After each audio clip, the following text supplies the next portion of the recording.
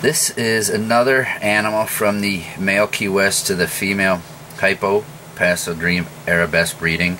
This itself is a male orange tail Hypo, Pastel Dream Arabesque.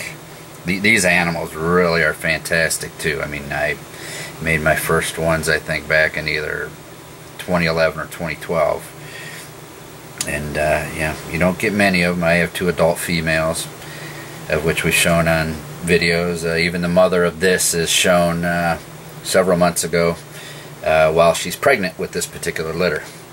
So these are real strong, powerful genetic powerhouses. This again is a male Hypo Pastel Dream Arabesque, and his code is MHYPDAR1601.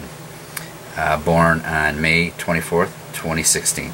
He might be in a shed, guys. You know, worst case scenario, we'll redo his video in a month or 2. But most likely he might be gone by then.